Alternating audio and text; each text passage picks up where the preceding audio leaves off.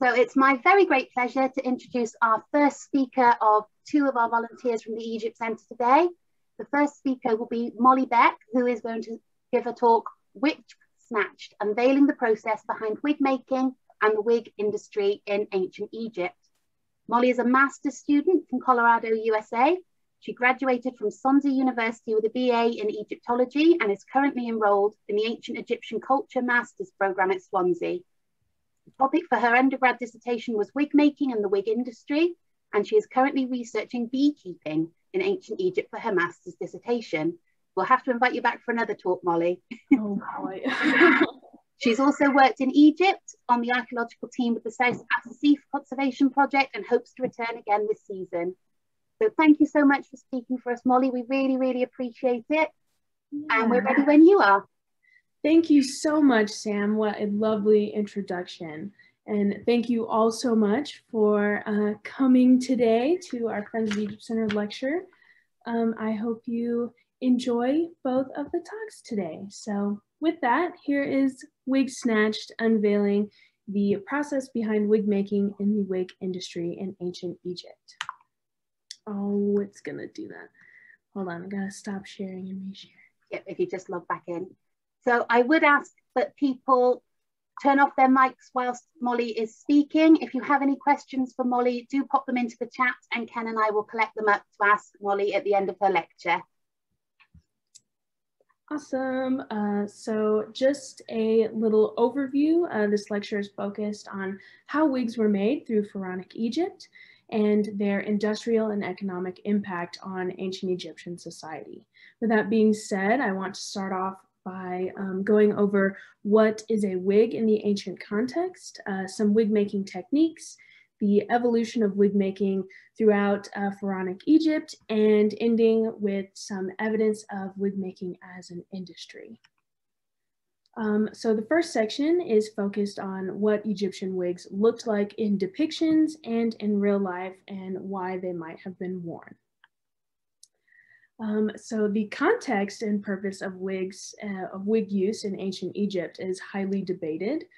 Some scholars suggest that it could have been a display of status or social rank.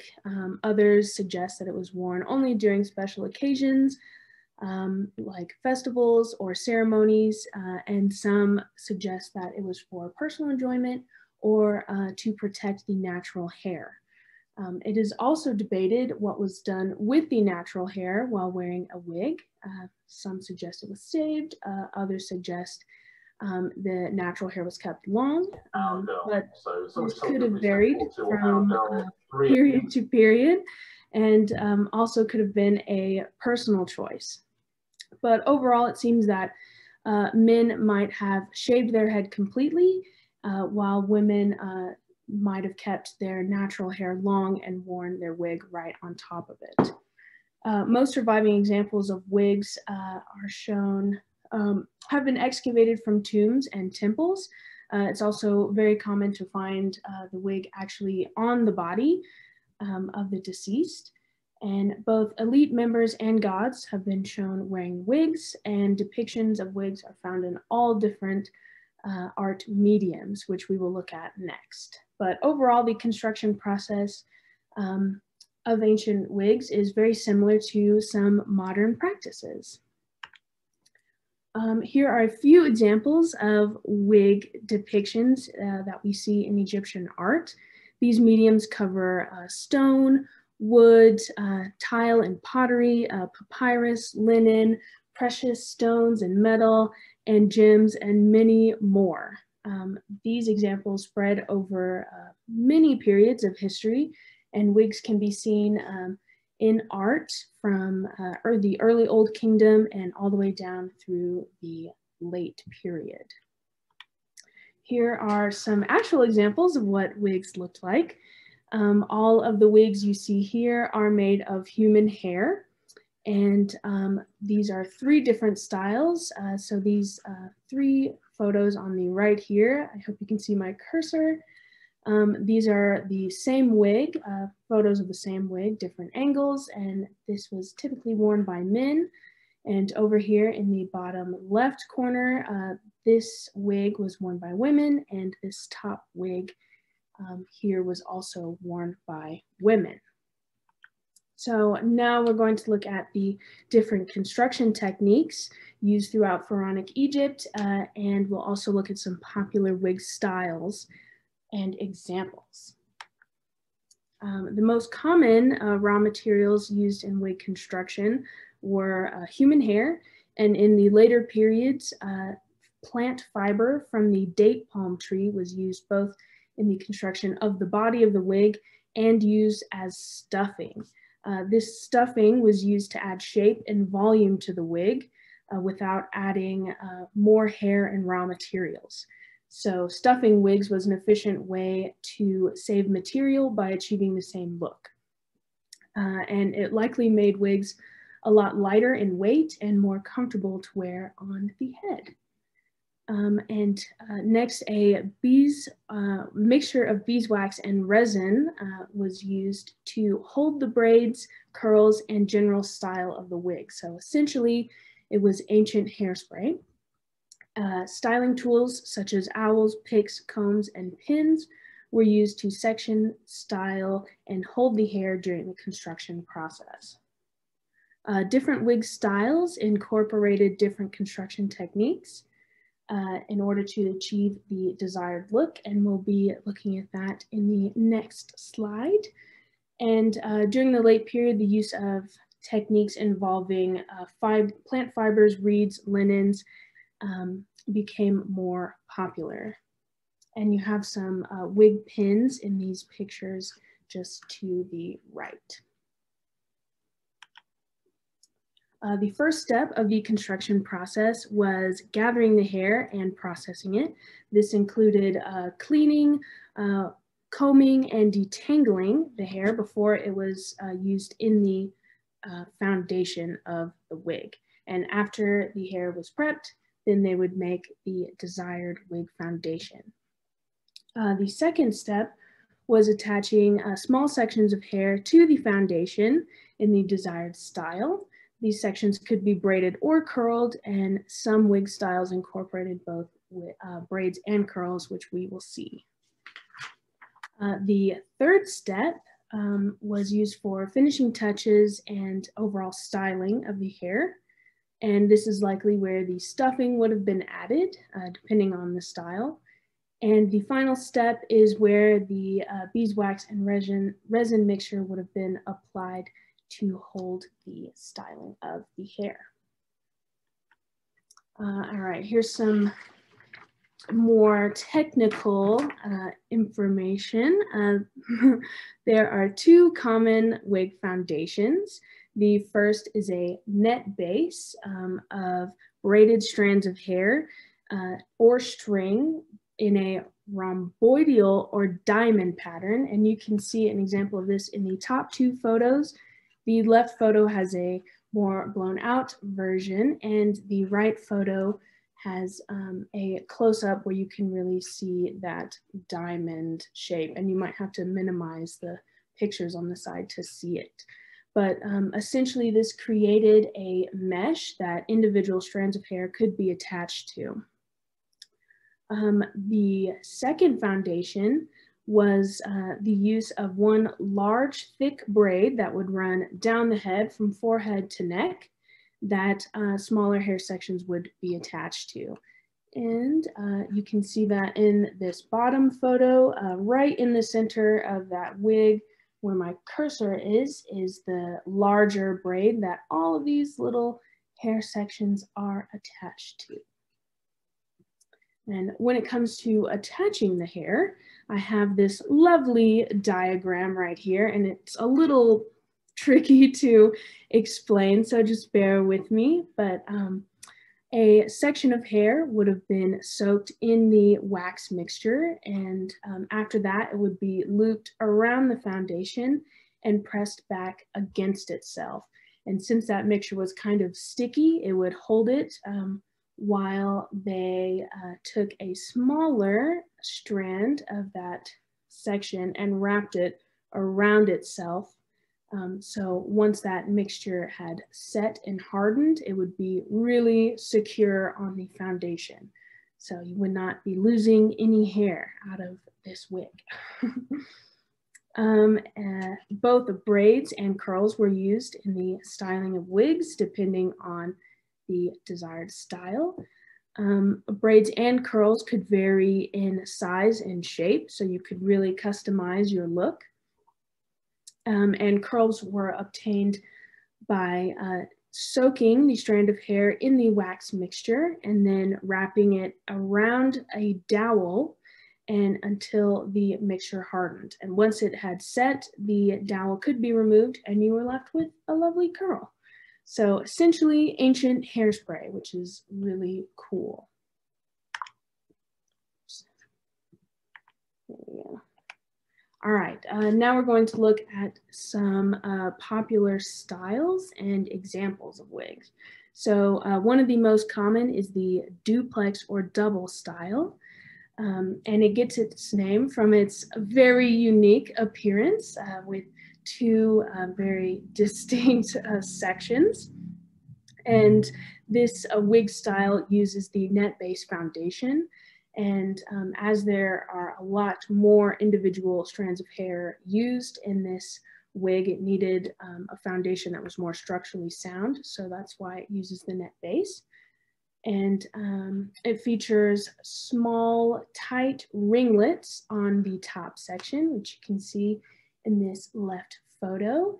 And the bottom section has very long, thin braids. And this photo just below it is a nice close-up. And what's really cool about this style of wig is that you could really alter each section and change it to look the way you wanted it to. So if you look at the two photos on the right, you can see that the curled and braided sections are much more dramatic and much larger than this example on the left. This style was worn by elite men and has mostly been found in tombs. And most of the surviving examples date to the the 18th dynasty, so the New Kingdom, and to the Third Intermediate period. Next up is the gala wig, or also known as the enveloping wig, which was worn by elite women. This style was constructed using the long center braid technique, and you can almost see it in this photo on the left. It would run all the way down the head here. But this style features long strands of hair that were curled using the wax mixture technique. And this style could also use braided instead of curled sections. So once again, you could really kind of customize these depending on the time period and personal choice. Most examples of these are found in tombs, either near or on the body, and most have actually been found worn by the deceased during the mummification process. So they are inside of the wrappings. And most of the surviving examples date to the 18th dynasty and the Third Intermediate period. Up next, we have the short, round, and curly wig, which was also worn by elite women. These wigs were constructed using the net base with individual strands attached. The size and shape of the curls could vary depending on the desired look.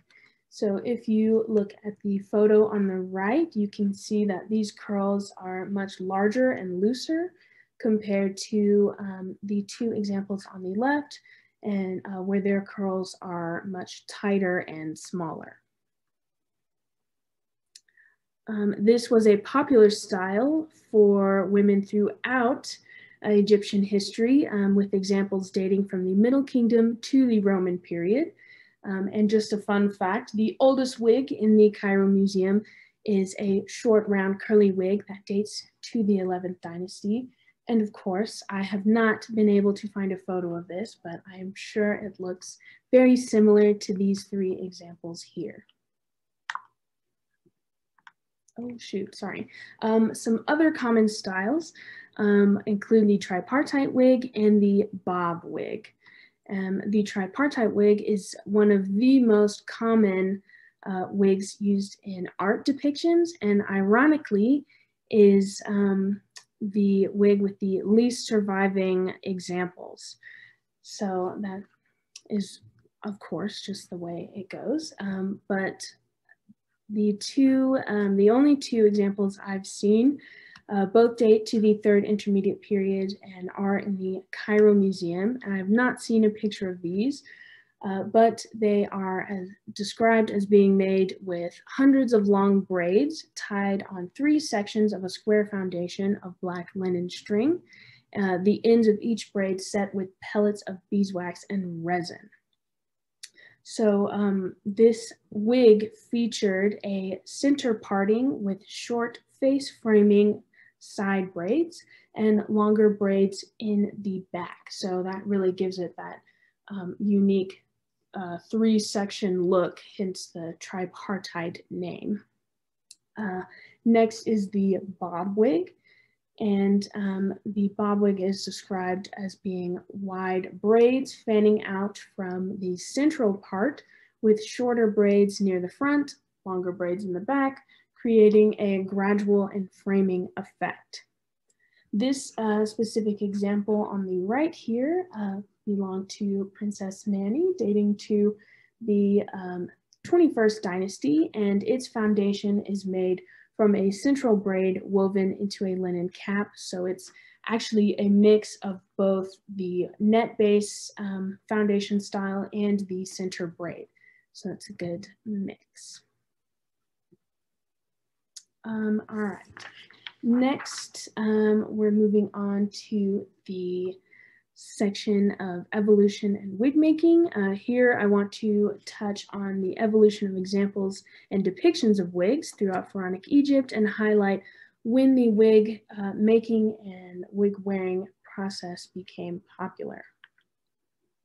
It is most likely the case that wig making started on a much smaller scale, rather than going from wearing no wigs at all to having fully developed styles and techniques.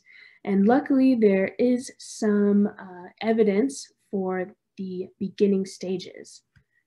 The first use of false hair we see is dates to the pre-dynastic period around 3500 BC during the Nakata II phase. And both of these examples come from cemetery HK 43 and Hierakonpolis, which is right here just south of modern day Luxor. And the first comes from burial 16 of a woman who had small sections of matted hair knotted to her natural hair. And this is what we would roughly describe as being hair extensions, as they most likely gave the appearance of thicker and fuller hair. And you can see a picture of this in the top right here.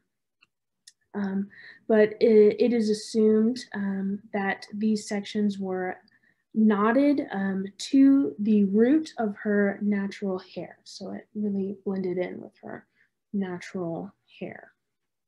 Next is burial 333, belonging to a man who had a hairpiece made of animal hide and hair. And I believe this is the oldest toupee, and you can see it just in the bottom corner here. And it's assumed that this would have been glued or somehow stuck to the owner's head and possibly worn during daily life or maybe on special occasions. Unfortunately, not much is known about these two, but they do show that hair in its appearance held some sort of importance during the early stages of Egyptian history.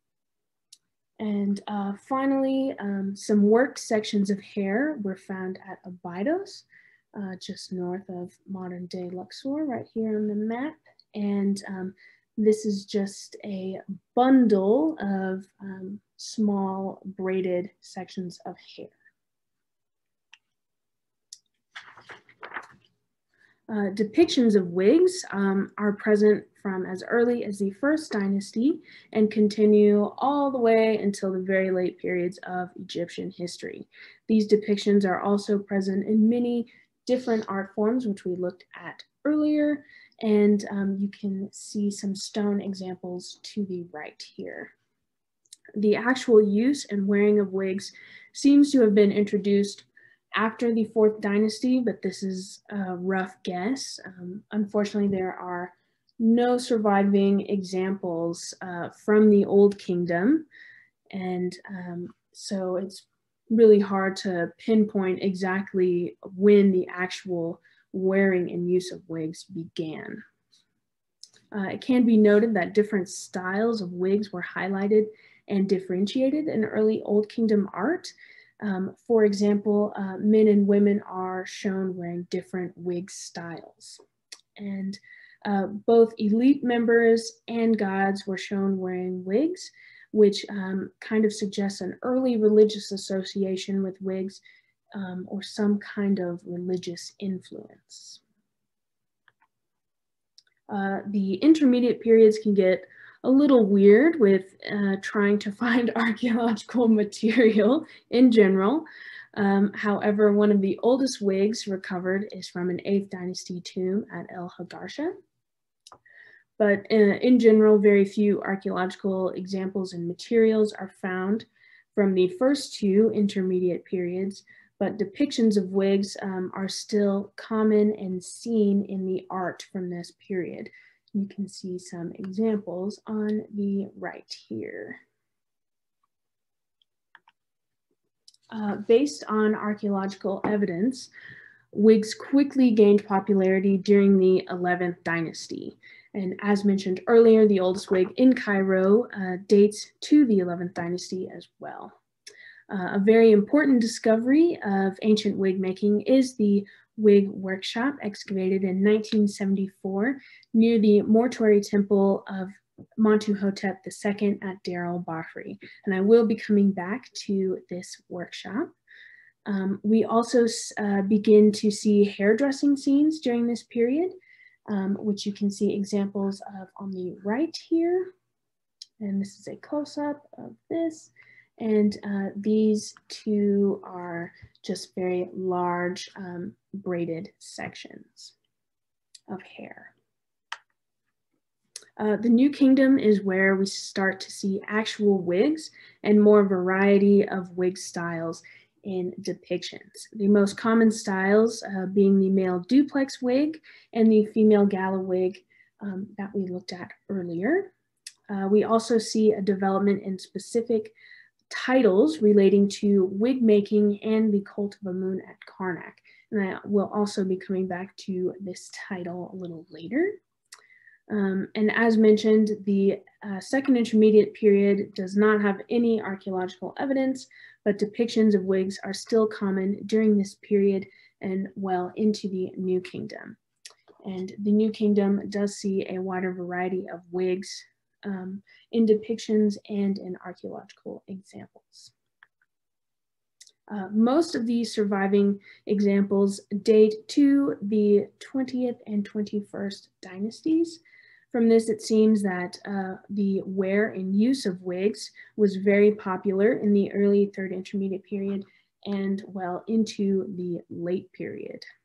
The Third Intermediate period saw an increase in the use of plant fiber in wigs, both as the main body of the wig and as stuffing. And we also see more examples of wigs with net bases made of linen or string rather than hair, as seen in earlier periods. There is also an increase in diversity of wig styles in this period. So it seems from the Old Kingdom down to the mid-late period, there was a gradual increase in wig depiction and in archaeological examples. But after the mid-late period, there seems to be a kind of drastic decrease in wig depictions, and we really just stopped seeing examples of wigs as well. So it kind of had a large buildup and then a short cutoff. The final section is going to cover the evidence of the wig industry. One of the most important discoveries of the wig industry is the wig workshop found near the mortuary temple of Montuhotep II at Deir el-Bahri. The excavation was led by the Polish Center of Mediterranean Archaeology in Cairo, and during their 1974 season, they were surveying just above the temple. And in this top picture, it was right around here, and in the bottom picture, right over here on the left, just up against the rock there.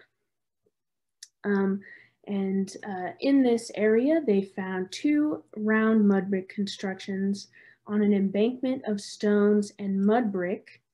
And among this, they found many wig making materials, including a wig net base, hair extensions and braided sections, a model head, wig and hairstyling tools, and much more. The existence of this workshop being so close to the temple is quite interesting. It shows that religion played some kind of role in the wig industry, and it is possible that priests and the temple staff were the main consumers and wearers of wigs, thus explaining why the workshop might have been located so close to the temple.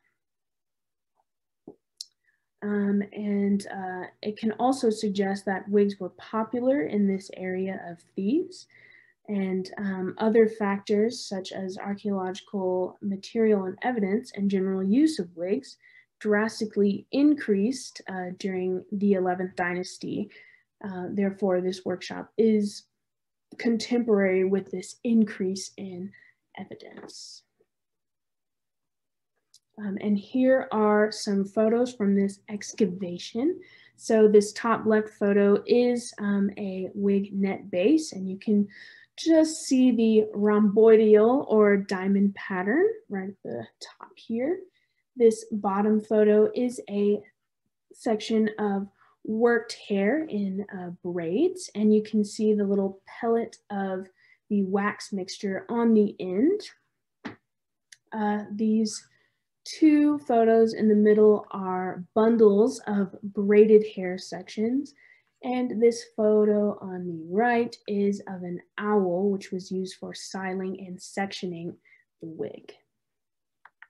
This is by far the most intriguing find from this excavation. This is the model head.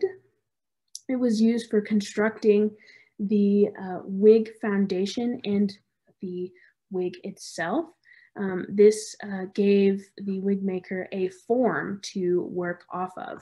And if you look super, super closely, sorry for the qualities of these pictures, but if you look on the right at the very top of the head here, and in these 2 photos in the middle, just on the top of the form, you can just make out faint outlines of the rhomboidal or diamond pattern that was used to make the foundation. So in other words, this helped the wig maker have a precise outline that he could follow to make a foundation, a wig foundation.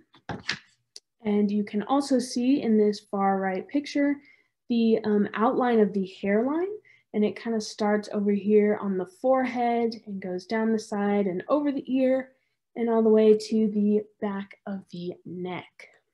And over on this left photo, you can see a cross which marks the middle of the face. And these outlines were to help the wig maker see where exactly to stop the wig base so that it would not cover or obstruct the brow, eyes, or face.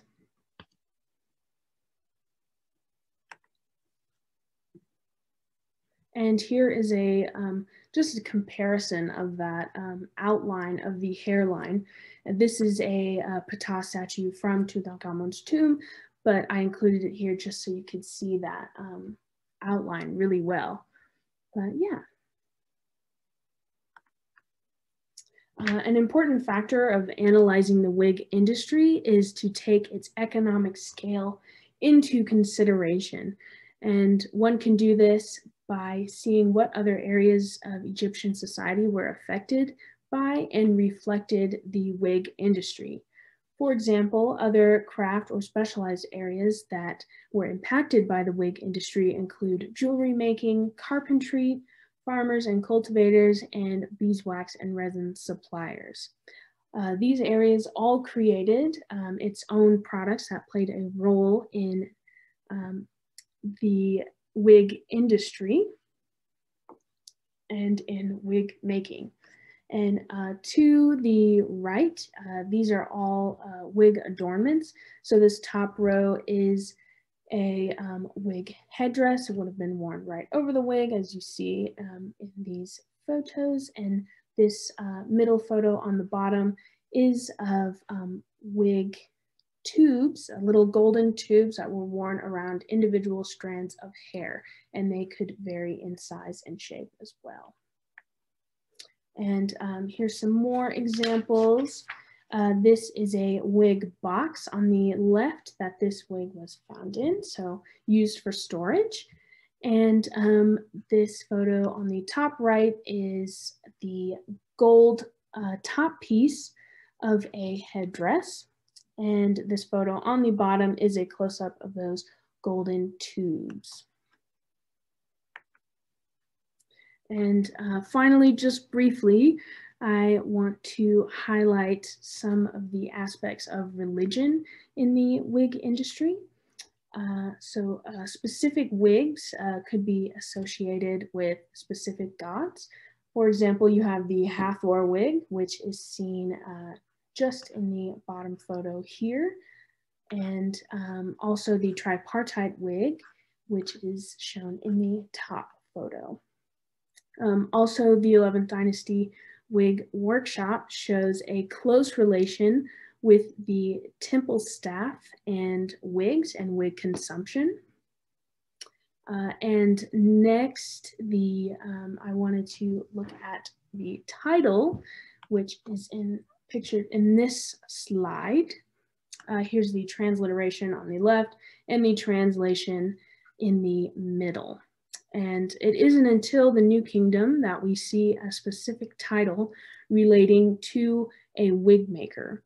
And this could suggest that during this period, a distinction between hairdresser and wig maker was finally made, or it could possibly just be a reflection of the lack of archaeological material and what has survived today. But the overall role of religion in wig making is present, but it's kind of blurred. We're not quite sure how big of a role it played, but it's just one of those things we can't be sure of until we find the missing pieces of the puzzle. And just to wrap up, some conclusions are that hair and its appearance was important to the Egyptians as early as the pre-dynastic period. Wig wearing had practical, social, religious, and economic factors. Wig making was a specialized craft that took time and skill, and there is some correlation between hairdressing and wig styling. We are uncertain if they were considered the same thing or if they were completely different. But there is some connection. And the wig workshop shows a development in the process of wig making, making it more efficient and faster, thus increasing wig production and wig consumption. And the increased use of plant fibers in the late period suggests that wigs had become extremely popular and demand of them increased. And they were possibly then available to the lower class members. But yeah, that is me done. Thank you all so much for your time and attention, and I hope you enjoyed. Thank you so much, Molly. That was absolutely amazing. That was such a comprehensive run through. Thank you so much. Thank you, Sam. it's something I've never really thought about, the construction of wigs. Obviously, you find them in these archaeological contexts and you see them represented in statues, but it's not really something I ever thought about. So thank you for enlightening us. That was absolutely fantastic. Of course. Thank you so much. So I've got a couple of questions for you now that we'll ask, and then we'll let Catherine share her slides as well. So the first question is from Bob. Have you ever tried out similar wigs yourself to see what they're like and how are they worn? And do you have any idea how they would have coped with the hot temperatures wearing these wigs? I have not. I think I've probably worn like, you know, a cheap party, you know, Halloween wig, but nothing super serious or like very fancy. And let's see, that is a really interesting point. It's interesting that some scholars have suggested that they would have worn them to combat the heat, but from what I can tell, it looks like there was a lot of hair on those wigs, so they were probably incredibly hot. And I do know that some wigs were actually perfumed to help mask the smell that I'm sure everyone experienced. But yeah, I haven't, that's really all that I've seen, but it's definitely interesting to think that they, you know, would wear that in the lovely Egyptian sun. I suppose if you think about current fashions, though, we often wear things that aren't the most comfortable or practical for the climates we're in. I've been down Wine Street in Swansea a couple of times. Yes, that is very true. The next question is from Robin, who mentions during the reign of Amenhotep III, there was a period of big hair, the all-enveloping style. Yes. Would they use something like a palm fiber base to lighten the weight? How would they cope with the sheer weight of something like that? Yeah, that is something that I've wondered myself looking at all of these. And you can definitely see the increase in size over time. A lot of the wigs from the Middle Kingdom are quite small compared to some of the late period examples. And I do think that the fiber would have made it a little lighter because they probably just did like some construction just on the top and then kind of rammed a bunch of fiber in the middle and then a little more. It's so hard to look at fiber because these wigs are so brittle now and they're really delicate, so you can't really like, you know, move them around and get on the inside of them. But yeah, I do think there's some kind of use for them in there. And I'll ask you one more question now, if that's okay. Are you okay to hang around again for some more? Of course, yes. Fantastic. So the last one I'll ask about is the model heads. Did you mention what they were made of? And is it possible that they might be an ancestor bust? They could be linked to. They look very similar. Yes, the model head was made of, it was wood, so it was a wooden sculpture. And I'm not quite sure the like full intended context of the head. It seems more so that it was just used for like a learning and teaching model rather than like an ancestor bust that would have been in a tomb or something like that. It's probably more along the lines of a art learning bust, kind of like the bust of Nefertiti or other art examples that were like, here's how you do it and here's what it should look like type thing. It's a really interesting object. Yeah, it was so crazy to look at it. I just love the little model head. He's so I like cute. the little lines where you can see where they've tried to figure it out. It's absolutely fascinating. I'll have to have a proper look at that. So thank you so much, Molly. If you don't mind, we'll come back to you at the end. I'm very conscious of time. We have got some more questions. I have been noting them all down for you. Okay, that is awesome. Thank you so much. That was absolutely amazing. It's so brilliant having a chance to let our Swansea University students and EC volunteers have a chance to talk about their research. Yes, thank you so much. I thoroughly enjoyed it. It was so fun. We'll let you grab yourself a drink before we harangue you with any more questions. Thank you. Thank you. Kath, if you're there, my lovely, would you mind sharing your screen for us, please? No problem. I'll just do that one now. there we are. Thank you. Can you guys see that? Yep. You can see that. You haven't got it on full screen yet. There we go. Perfect. There we are. Sorted. So thank you so much for joining us, Kath. Yet again, another Egypt Centre volunteer alumni. We always have the best ones. So Catherine has gained both a BA Egyptology and Classical Civilizations, as well as an MA in Ancient Egyptian Culture from Swansea University. Whilst undertaking these courses, she volunteered with excavations such as the South Appa Conservation Project and museum work, including at the Egypt Centre.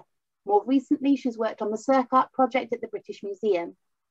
She aims to embark on a PhD programme in September, analysing the functionality of incense in ancient Egypt, which will be really, really interesting. But today, Catherine's going to talk to us about rats and pest control. I have spoke to you about this before, Catherine, and it's really, really interesting.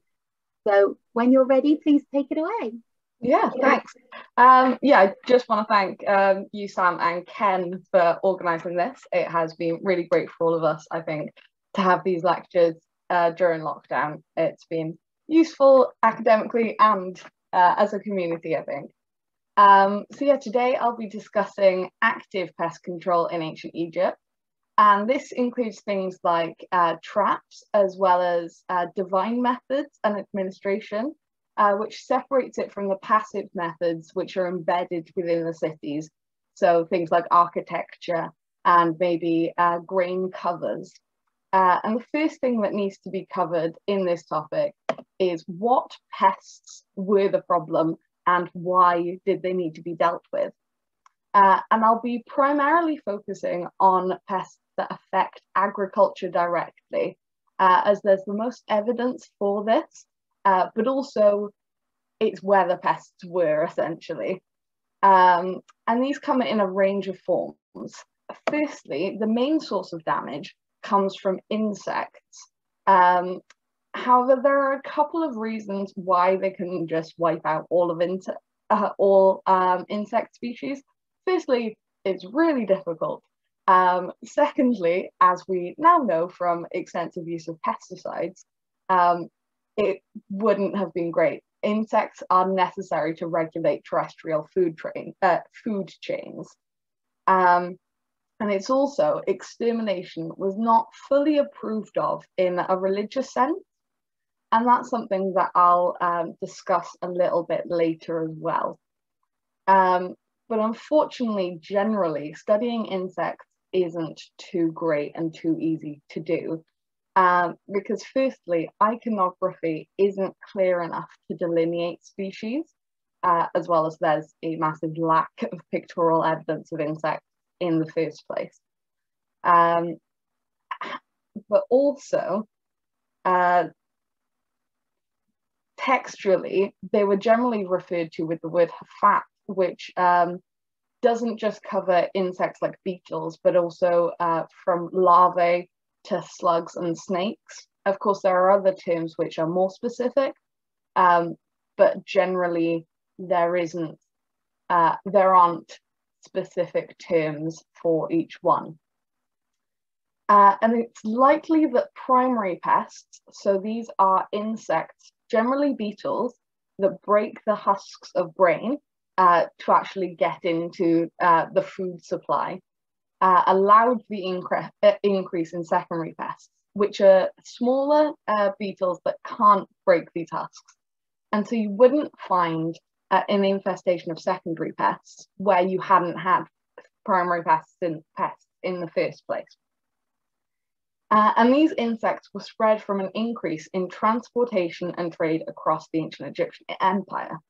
And their population was drawn to the artificial microclimates and massive food supplies that are found in grain storage. And once there, they just bred like rabbits. The reduced light and limited space increased mating so much, as well as just the food source, which was just basically a perfect storm for breeding infestations. And their continued stay in ancient granaries is evident from their adaptations in their form, which can be seen towards the latent Greco-Roman periods, they're very clear, whereas pre-dynastic, when we've got paleoentomological evidence, you can't really tell this too much. So for example, beetles or Coleoptera have atrophied hind wings, which means they're no longer able to fly or fly very well. And this shows that they no longer needed this ability to fly because the food was so consistently abundant in these storage facilities. And dietary adaptations back this up, showing that certain species could no longer even process ripe foods and seeds, but they could only have dried and stored grains. And this clearly shows that the insect infestations in Egypt were a serious problem, requiring active and immediate solutions and intervention. However, it is also important to note that beetles weren't the only insect that destroyed food supplies, architecture, and spread disease. Some species of moth were also primary pests in ancient Egypt, as you can see on the right of the screen. So these include the European grain moth, the Mediterranean flower moth, and the Indian meal moth, all of which were primary pests and are seen in grain storage dating from the Middle Kingdom and the New Kingdom onwards. Insects, again, weren't the only pests in ancient Egypt. Rodents were also a persistent and threatening problem to all livelihoods. They weren't solely centered around granaries, however, which insects are more so. They also invaded homes, destroyed walls and architecture, as well as being seen in transportation systems. However, similar issues in analysing rodents also appear to insects. So iconographically in pictorial evidence, as well as in textual evidence, they're always very generalized and specific, as well as there's not much evidence in the first place. So rodents are generally referred to with the word canoe, which is a generalized term. However, this doesn't indicate specifically a lack of knowledge in ancient Egypt. It is very likely that they did know the difference between species, just because they looked so different, essentially. You may be familiar with this species to the left here, thanks to horrible histories. So that is Rattus rattus. However, it wasn't actually the species that motivated most of the things I'm going to be talking about today, because it was only present in ancient Egypt from the Ptolemaic and the Greco-Roman periods. The main culprits that I'll be looking at today, or that motivated the changes that I'll be looking at, are the African grass rat and the bandicoot rat, and the latter of which is incredibly aggressive and it, even today, has yet to be successfully domesticated. And both of these are a lot smaller than Rattus rattus, yet this doesn't diminish the damage that they can cause. And this can be seen through the effect of pests in ancient Egypt. Generally, this is considered the loss of stored food in granaries, as well as other home storage. But this loss is not only calculated through grains that have been consumed by the pests, but also the infestations, which mean the grains are no longer usable, which directly leads into the toxicity and the inedibility of agriculture. And when insect infestations, so a lot of these insects are minuscule, so not visible to the naked eye unless you're specifically looking for it. When these infestations escalate, the grains can be inedible and completely toxic. And most of the time, infested grains get fed to horses or other pack animals. But it gets to a point where these animals, because the grain gets too toxic, these animals can get really sick and at some point die, which means entire stores of grain are completely useless. You can't just wash out the grain, you can't just kind of, dry it out in the sun. And pests, particularly primary insects, lead to grain stores having increased levels of mold and other disease. And that's because when they break open the husk, they leave the grain susceptible for the additional moisture, for the disease to actually get in and circulate the entire plant system. And this isn't helped in stores, in the granaries, by damage to the construction by rodents and other larger animals and pests. And this damage directly explains the need for active, immediate, and direct pest control in ancient Egypt. And as I briefly explained earlier, this doesn't include indirect intervention that took place regularly. Only direct intervention with the aim of almost immediate results, including traps, fumigation, administration, and other divine methods. So there is evidence for traps. However, this is fairly rare. The Middle Kingdom has produced one of the most well-known traps in ancient Egypt, as you can see on the right of the screen. So this is UC 16773, found at Lahun. And this was found in fragments, but only 3 pieces, so it wasn't too difficult to put back together. But many scholars suggest that there are more like it in the archaeological record.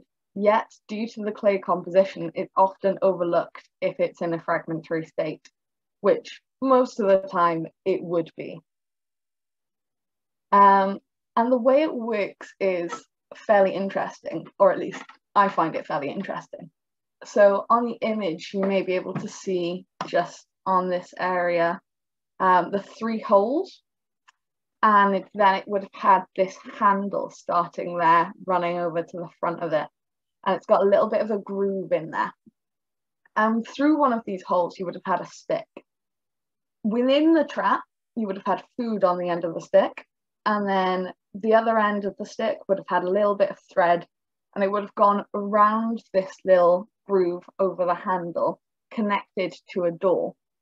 And then when the rodent went into the trap, it would have gone for the food, tried to pull it, which would have then knocked off the thread and dropped down the door. And this type of trap is suggested not only just to be for rats, but mice as well and other rodents. Although it is likely this was more predominantly towards the rat side because it's fairly large. And these holes, which you can see in the image, would have been large enough for some of the mice to actually go in and out of.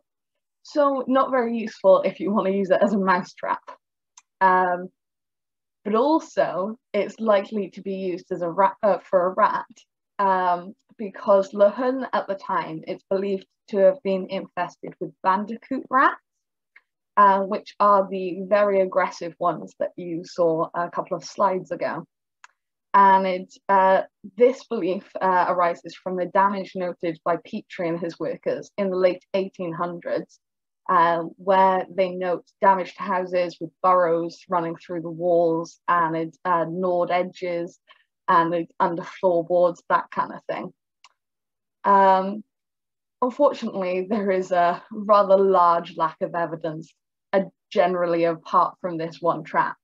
But despite this, the architectural layout of granaries and other housing would have suited the use of these similar traps, as animals would have all been filtered into kind of one narrow area.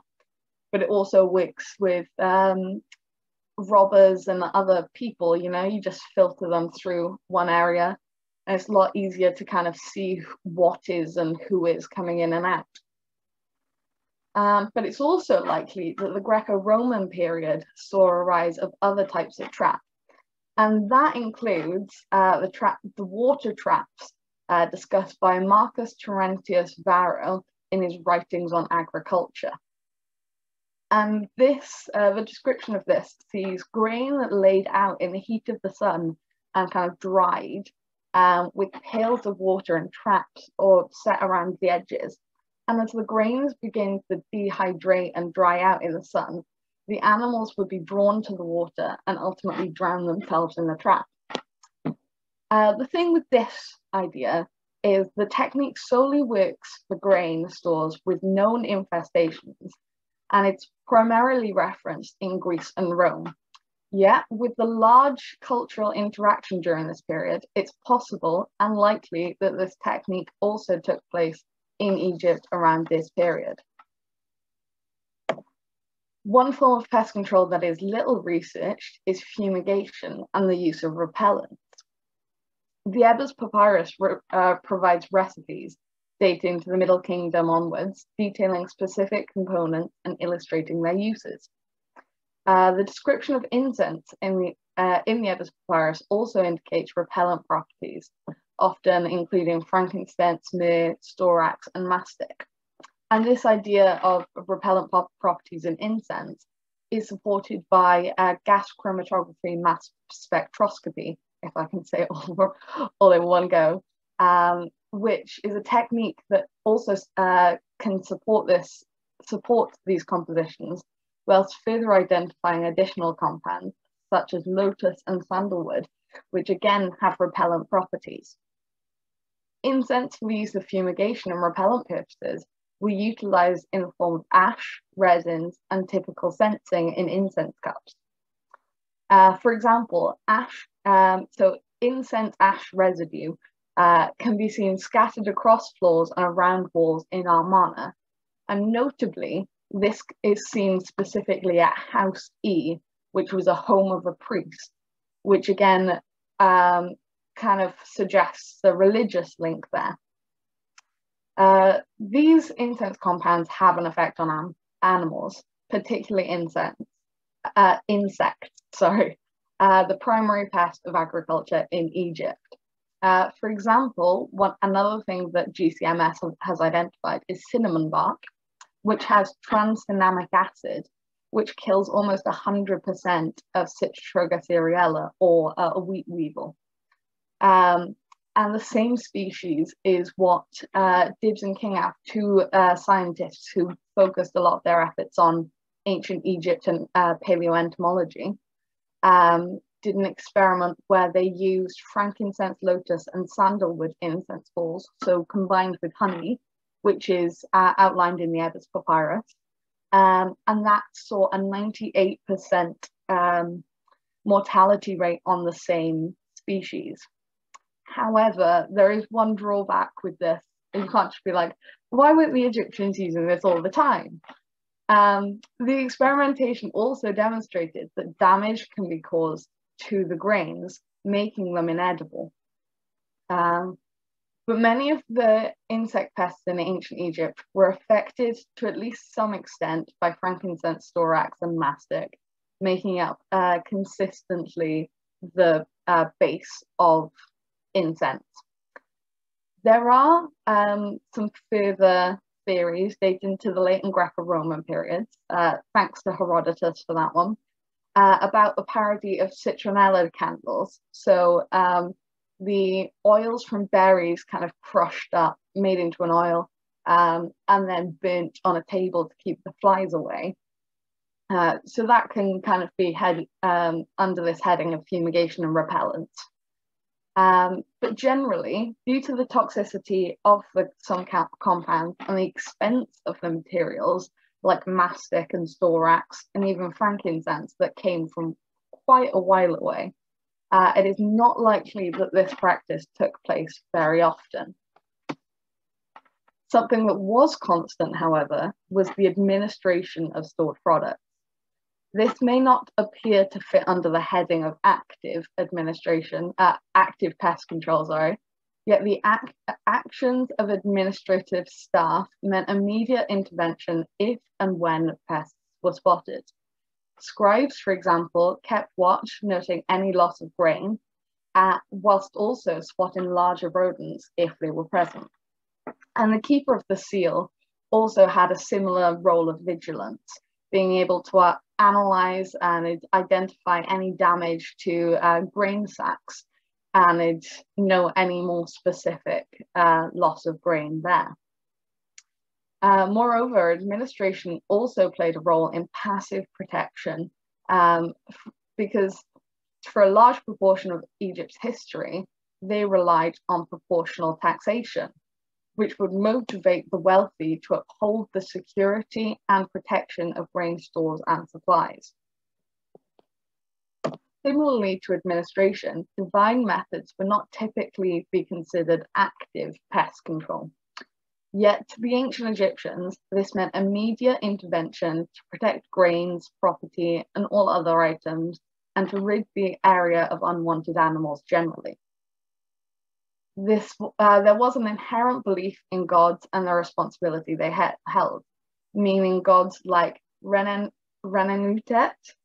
which is the goddess of agriculture, Anubis, Horus, Khepri, Mut, Osiris, Thoth, and a large number of other gods were responsible for the safety of the general food supply. All of the named gods I just said there can be seen through textual records of prayers and mantras to protect agriculture and food stores. And an example of this is number 848 in the Ebers Papyrus, which lists a prayer to Horus for this specific purpose. Levinson and Levinson in the 1980s also discuss how extermination was seen as malicious and could lead to this divine revenge. Therefore, involvement from the gods was likely the best path forward. Moreover, the line between censing and fumigation is a thin one, and with incense use an inherently sacred practice, it is possible that religious roles were kind of involved in the fumigation practices.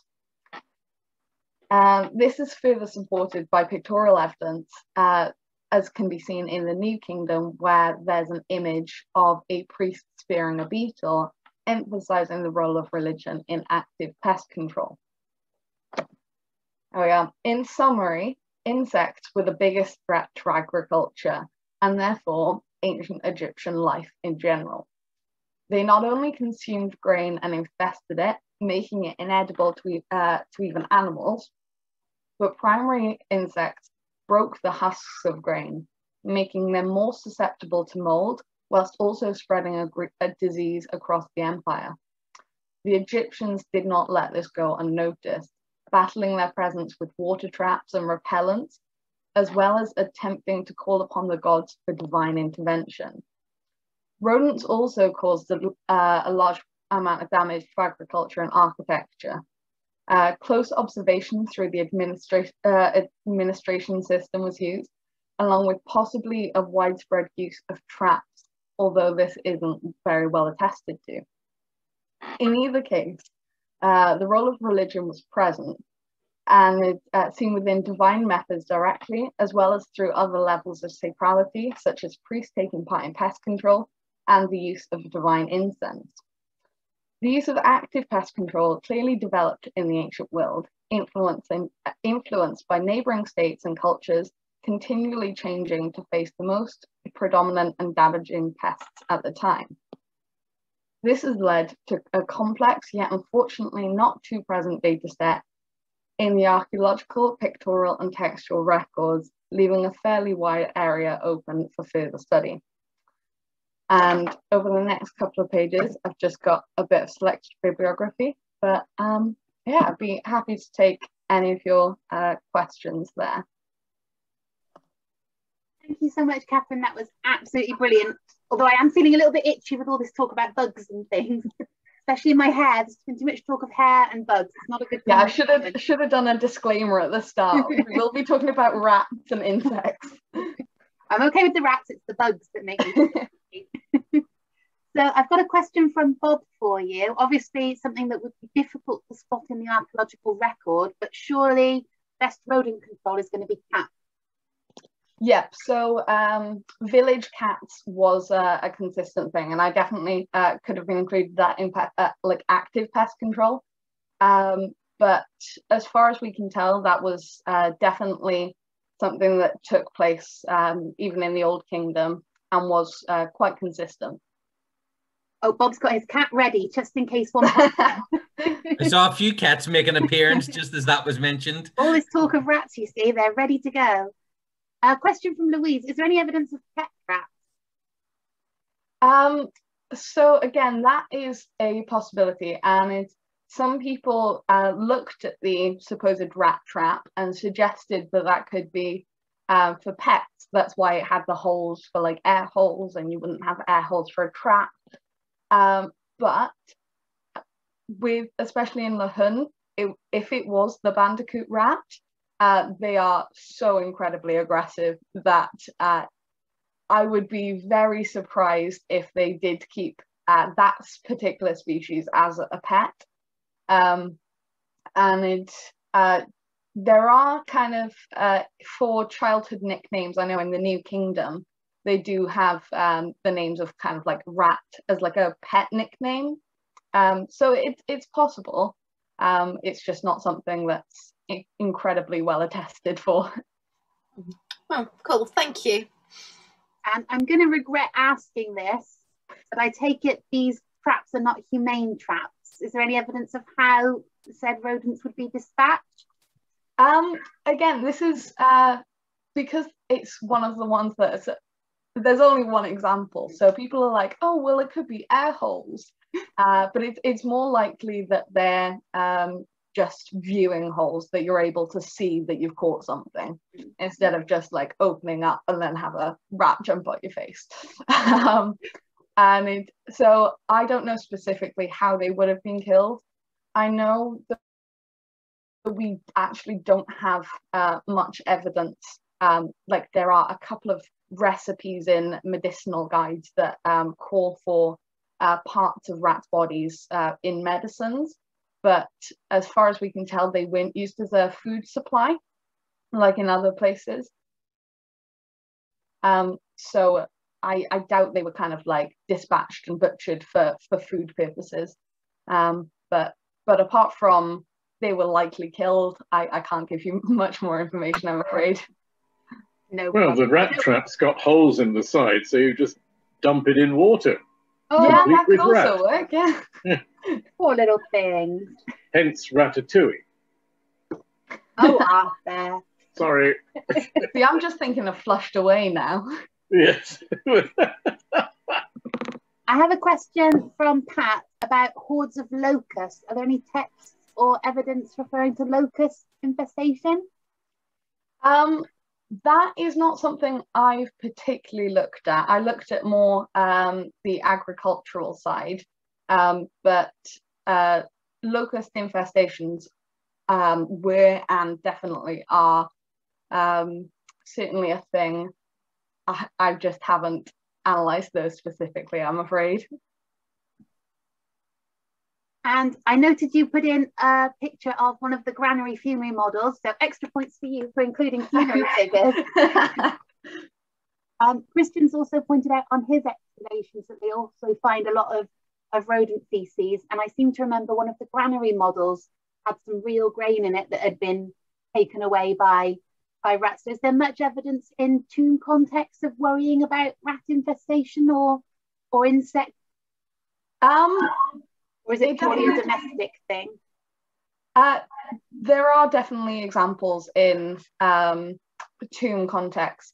One of the issues that we have is an issue of dating, because for tombs often, the coprolites, you've got a lot of leeway of when rat feces become coprolites and when it's very difficult to date like rat skeletons to say like 3000 BC. But there are a couple of very interesting ones, which also I should have mentioned earlier about the rats as pets. it's mice that we see. There's a really interesting example dating to the late period of a mummified mouse, which wasn't for cat food at all. It was actually within the sarcophagus itself. And there is a theory that that was a healing practice because it was over a broken bone that was healing at the time. But it could also have been kind of possibly a pet itself. However, because this is a fairly, not new, but not very well researched area, not many people kind of look at rodents and that kind of thing. Everything is more a preliminary study. A lot of people just say, this is my theory, I don't know what about it. And so that's what I've definitely been finding when I go through scholarship. Everybody kind of just puts out their thoughts and you have to make what you think of it. I'll ask you one more now, Kath, and then we'll let you catch your breath and give Mollie some, but there may be some more questions for you as well, I'm afraid. Is there any evidence of the ancient Egyptians using pests as amulets, which you kind of spoke about already? Could that be to neutralize their negative traits, so the violent animals turn protective, or even amulets for their positive traits, like the tenacity of the rats and the golden flies of valor comes to mind? Is there an equivalent for rodents? I wouldn't mind a rat of valor. That is a really interesting question. Apart from the mouse, I can't think of any physical examples, because that was just a one-off, and that was the paper, that was why it was all theoretical at that point. But you've definitely got the fly amulets. I can't think of any amulets of any forms of rodentia off the top of my head. But if you guys can, I would more than happily take advice off you. Following on from that, there is somebody asked if you could pop your email address in the chat, if you don't mind, if people would like to get in touch and talk further about things. Yeah. So we'll let you have a breather if Mollie doesn't mind taking some more questions. Nope, fire away. Fantastic. So we had a bit of discussion in the chat about the melting cones on the top of the heads. Is there any evidence for these within the wig context, or do they seem to have been worn on natural hair? Yes, actually, I did come across a few cones and discussion of wearing cones on top of wigs, and perfuming wigs as well. I did see a little bit, but I didn't go too far into that realm, but I did see it. And there's several questions about where did the hair come from? Is this something that was donated willingly? I know it's really hard to find evidence of. That was actually one of my main area of interest as well, because having all of them be of human hair really opens a whole market or like weird thing about human hair. And I'm not sure if it was traded. Is there like a market for trading hair? I don't know. I could not find anything about that. And I was really like looking forward to covering that as well. And there's just roughly no evidence about that, but it has to come from somewhere. And I'm just not sure if it was willing participants or if you could trade it like normal goods, like, here's my hair, give me some food, type thing. It's just one of those things. And then I have a question about the braids. Eileen understands that sometimes braids were attached to human hair. Do we know how this may have been done and how they would have been detached when they were no longer needed? Yes. The only examples of like extensions or like braids being attached in the hair, they were knotted, and there is like that is kind of similar to how you would do it today, but I believe it's just at the like very root of your hair, you would just tie that section on and it like knotted itself so it would hold. And I'm assuming like modern examples, they would fall out over time, but I'm not quite sure. We don't have a lot of evidence for that, but most likely knotted to the hair. And whilst you're demonstrating on your hair, the next question, yes, I've got it. Has any experimental archaeology been done on making wigs? Or do we need to organise something at the Egypt Centre? Yes, actually, Stephen Cox did a lovely paper about one of the wigs from the British Museum, and it was one of the duplex wigs, the one with like the almost blonde hair on top and then brown hair on the bottom. He fully made a wig using the same techniques from scratch, and he has pictures of himself doing that, and that was super interesting. And I believe Joanne Fletcher also has done some wig reconstruction. But yes, there have been some trials. Oh, I was hoping we were going to have a party in the Egypt Centre and make some. I know. Well, we could totally do that. That's totally doable.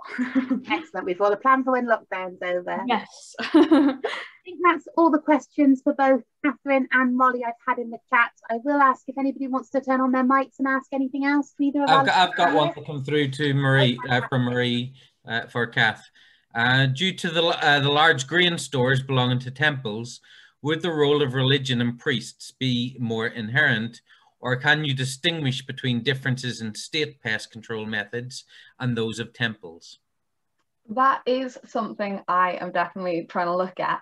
I am actually leaning towards daily life and general state pest control actually being a part of religious pest control. So whether like priests had to come out to grain storage regularly and they'd kind of fumigate if they chose those kind of methods.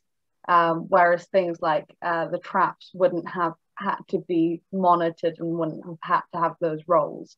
But that's why I think it's very interesting in Amarna, where you've got the homes of the priests, which again had the grain storage attached to them, but even the homes had the repellents kind of around them too. And that's kind of an interesting link that I'm definitely looking into, whether the role of religion is completely inherent in all forms of pest control. So yeah, it's something that I'm working towards answering. Any other questions for either of our lovely panelists?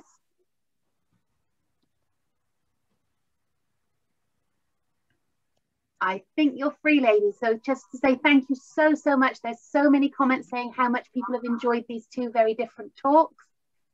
We've both shared your emails, so if anyone wants to ask any further questions of Mollie or Catherine, do get in touch with them. And I've really enjoyed this opportunity to see some of the research from our Swansea University students and EC volunteers as well. So this is something we do try to work into our programme for the Friends every year, is giving our students the opportunity to present their research.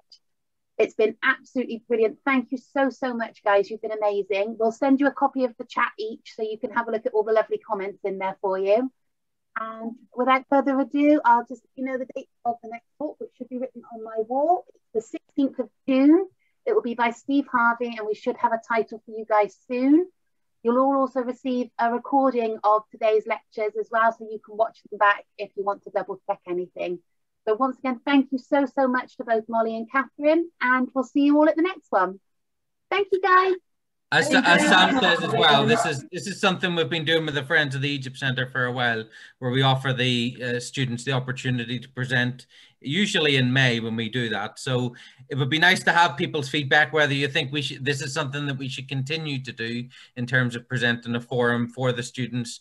I think it's worked really well, and I see a lot of thumbs up and nodding heads. So that's really great to see. I'm not sure whether Mollie and Kath thought that they were going to have almost 100 people in attendance today, and I think for both of you this is your first ever public presentation.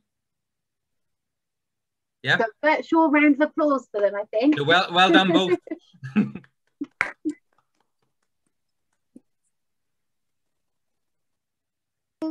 Ken, did you want to do a quick plug for your Oman, of course, while we have people here? Yeah, I could do. So if anyone is, in fact, I could even share the slide if anyone is interested in that. My next short course is starting this Sunday. I'll just put up the slide now, which is on the Amarna period. And I know that you either love it or you hate it. And there are many people who are on the course that actually hate the Amarna period, which is fine. Let me go back to the slide. Where is it? And many of you have probably done multiple courses on the Amarna period and probably thinking, well, it's been done to death. This one will be a little bit different in that during the 5 sessions, around about 30 minutes or so of each session will be devoted to the Egypt Centre objects that we have from Amarna, of which we have around about 300 or so, including this fragment of painted plaster, which you can see from the palace that we have there. We've also got 4 beautiful broad collars, which some of you will have seen before, as well as lots of other faience, stone and other objects there. So if you're interested, you can book tickets for that via our Eventbrite page, which Sam will post in the link. If you have already booked tickets for that, you should have received an email from me, which I sent out on Monday. If you haven't received that email, do please send me an email ASAP so that I can send you the link and find out why you never received it. So hopefully you can join us for that. As always, Sam will be joining us and moderating the sessions for that. So it's really great that we can have the 2 of us there again doing that. So thanks to everyone who has booked and really for supporting the Egypt Centre over the past 13 months or so now. And we'll try and do another quiz after that one as well, I think. People seem to enjoy the last one. So, and the final thing I need to say to you all is thank you so much. We did have several donations, even though this was a free talk today. So thank you so much to everybody who made a donation today for the Egypt Centre as well. It really makes a difference at the moment as we're still closed to the public. Our fingers crossed, not too long now till we start getting you all back into visiting real life. So hopefully we'll see you all on the 16th of June. Thank you so much, everybody. Thanks, everyone.